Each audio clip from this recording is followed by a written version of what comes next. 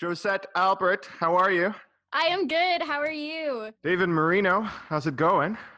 Hey man, how's it going? I clearly answered your question there by asking it to you. Good. Thank you for coming on my podcast. I'm so excited. One of the dancers or something, and then like after that time, because I had been practicing a lot, they started to notice like, oh, you can actually kind of sing now. Oh, you can dance well. Oh, you can kind of act, kinda.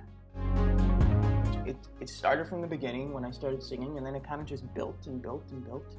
My parents saw that I was loving it more and more year after year.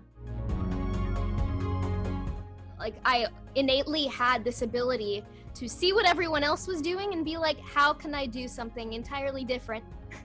And I dressed in princess dresses every day of my youth. I think in general, I just want to give a great performance.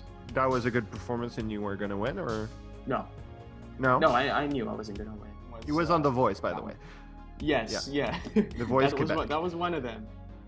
The goal is more to kind of improve myself every day, 1% every day, and just become the best artist I can possibly be. I think I needed that push. I needed a little bit of that fear and that fire in me, and that competitiveness to write some really great scripts. I hadn't done any big comedies up until that moment, so it was my first time delivering jokes on screen. It was my first time doing physical comedy.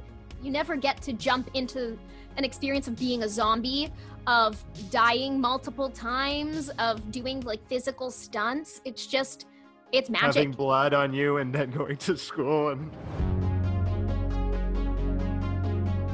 So lit. I was like, yes, like let's go.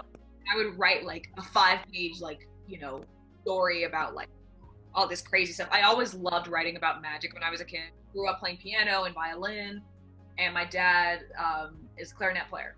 So they like it, and they like theater and things like that, but I mean, they are not artists first. They're scientists first.